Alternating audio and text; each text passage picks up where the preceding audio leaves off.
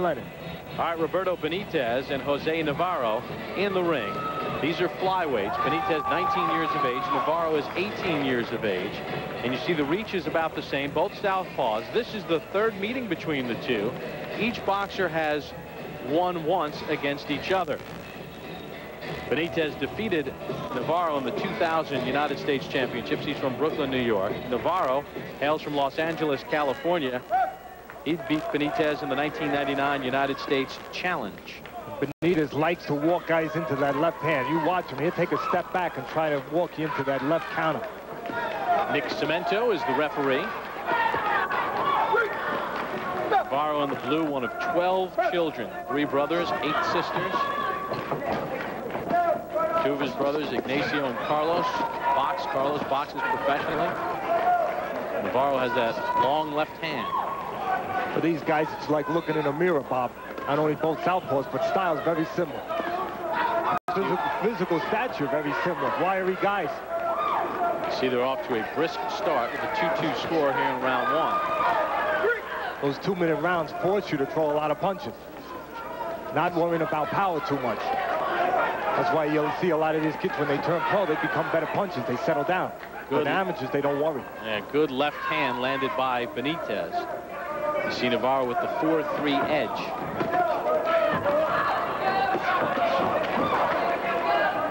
Teddy, even though the body punches don't necessarily get registered as scoring blows, it still behooves a boxer to throw to the body because you do fatigue your opponent, correct? You can set up those scoring blows, especially if you have a guy that likes to use his legs. Take him away a little. Fundamentals are fundamentals. Use them. See, Benitez has the habit after he moves here, stop right in front, and that's when he's getting pot shot. See, he stops right in front, right there. He stops in front, he gets hit.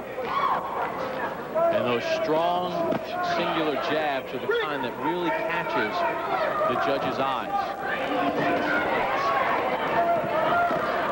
Benitez gets a little wide in there. There's that counter left hand that he likes to use. He hasn't had a chance to use it this round until then. Excellent pace here in round 1 between Jose Navarro and Roberto Benitez. A very brisk pace in our first round of the flyweight championship here at the United States Olympic Team Trials.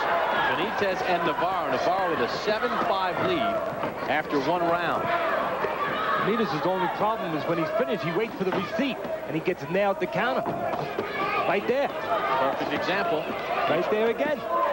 There's a strong left hand, does Benitez. 11-6 now, Navarro.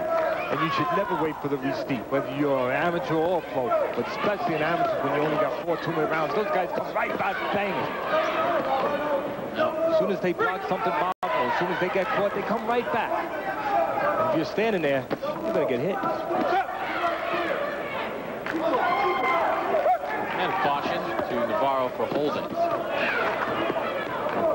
But sometimes, quite honestly, the rules, 4 2-minute rounds, kind of make guys forget about defense. They're thinking so much about scoring in those 2-minute windows.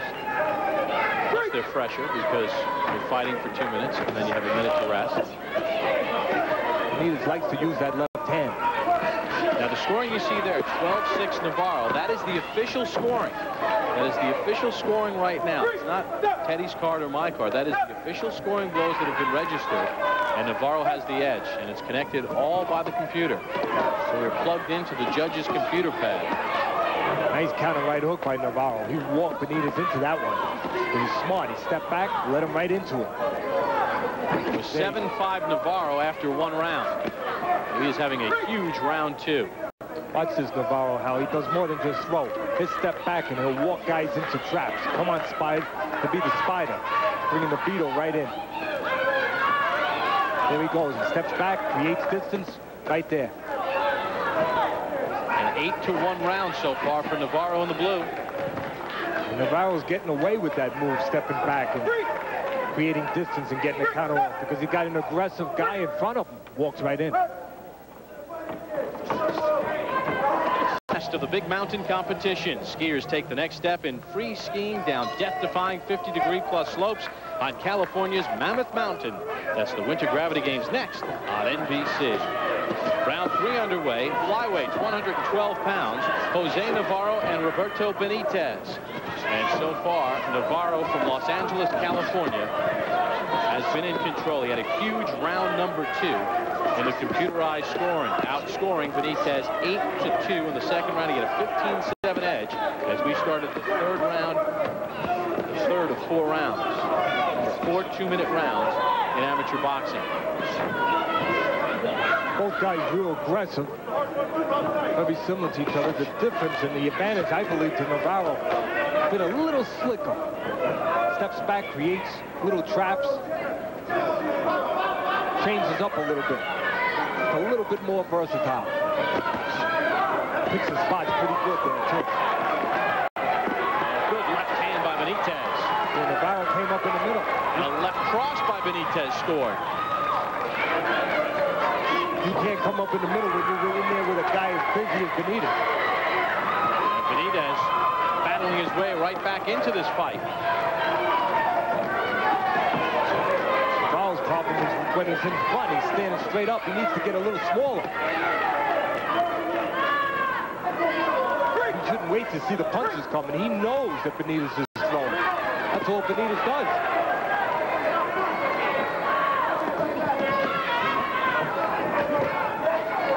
Shots by Navarro trying to keep Benitez at bay. The 19-year-old Benitez from Brooklyn, New York, surging. A student at Northern Michigan University in Marquette, Michigan, under the fine program of Al Mitchell, who was the coach of the 1996 United States Olympic boxing team.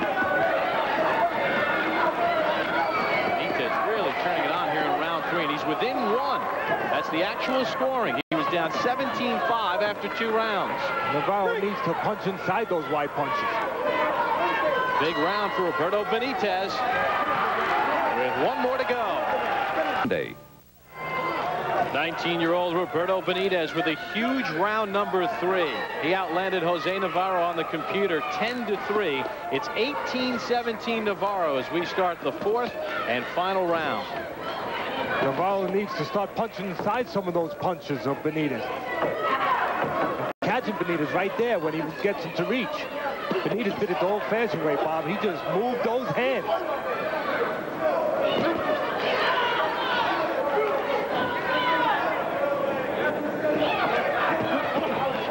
See the difference here in the styles. Navarro's looking to be more select. Benitez is just letting him go.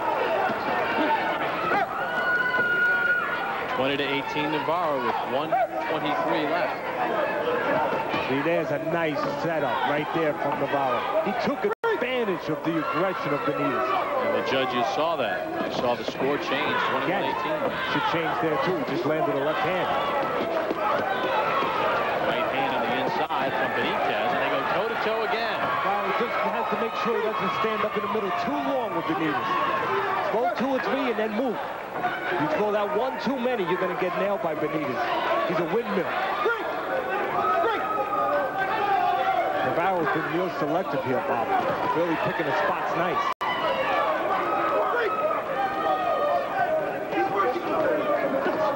He's had a little bit more finesse this round. Hold up a real game. Benitez probably throwing more. But Navarro at the right time. That's the difference. Those little steps back, those counters.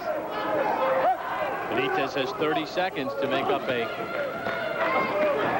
4-point deficit. Make it 5 now as Navarro sticks and moves. Navarro's picking his spots pretty good. When Benitez comes in, he counters. When Benitez lays there, he gets off. The left hand by Benitez. He will need a frantic finish. You see the score, 26-21 Navarro. Navarro's taking advantage of what's given to him. See? He's allowing Benitez to take all the chances. He's scoring. Excellent last round for Jose Navarro.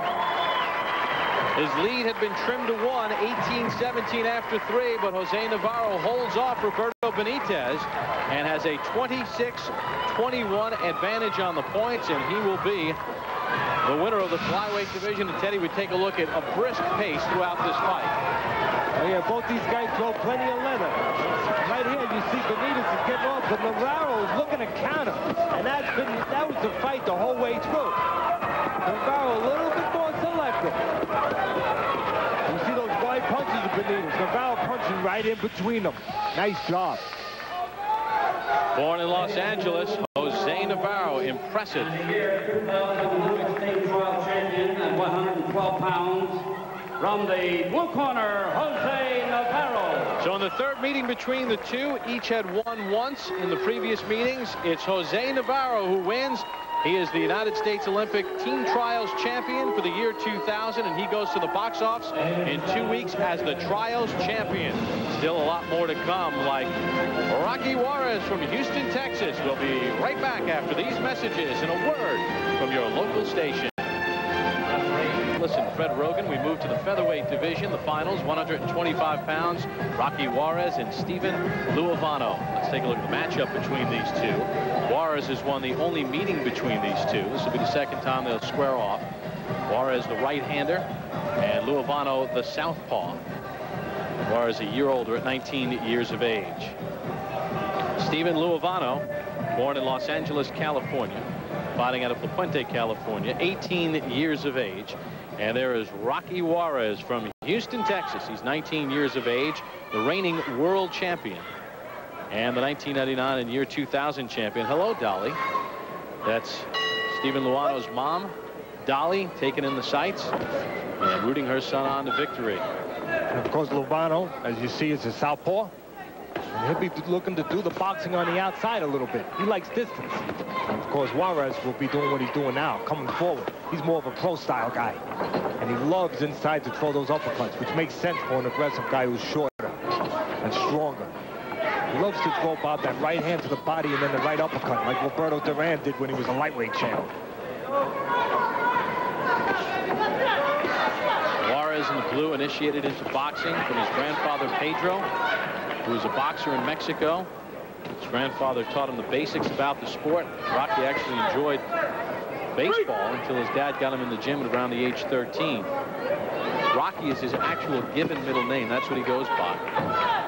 It's not a nickname. Luovano, you can see a little bit quicker hands. That means he should have distance. It helps use that speed. He wants to use that jab. Juarez is trying to figure a way in with the taller man.